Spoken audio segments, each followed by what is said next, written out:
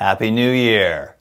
It's that time again when we set resolutions to make the upcoming year even better than the last.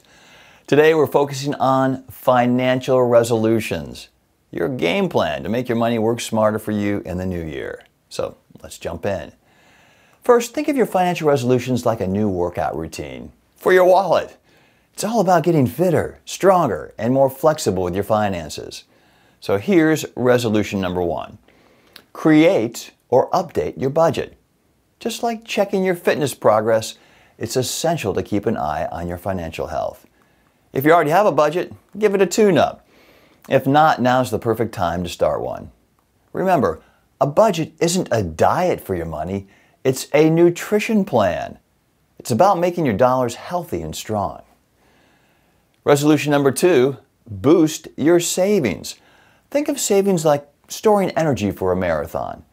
You want to have enough stamina to reach the finish line, whether that's a vacation, a new car, or just a rainy day fund. Aim to save a little more each month. Even small amounts add up fast.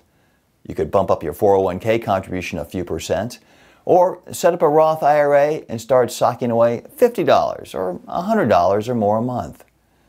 Resolution number 3, reduce your debt.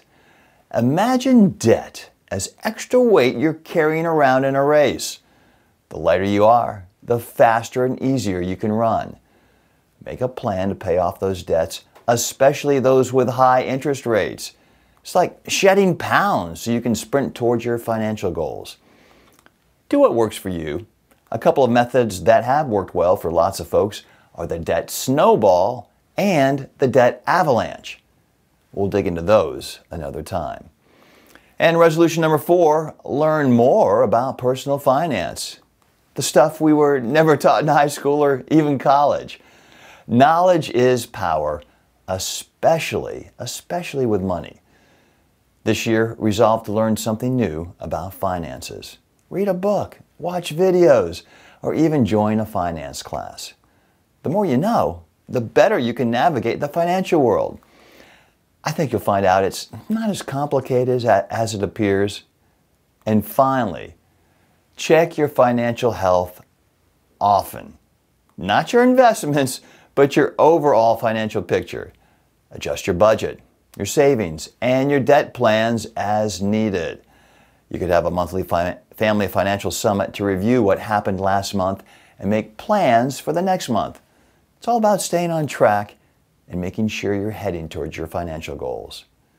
So there you have it, 5 financial resolutions to kick off your new year. Remember, it's not about perfection, it's about progress.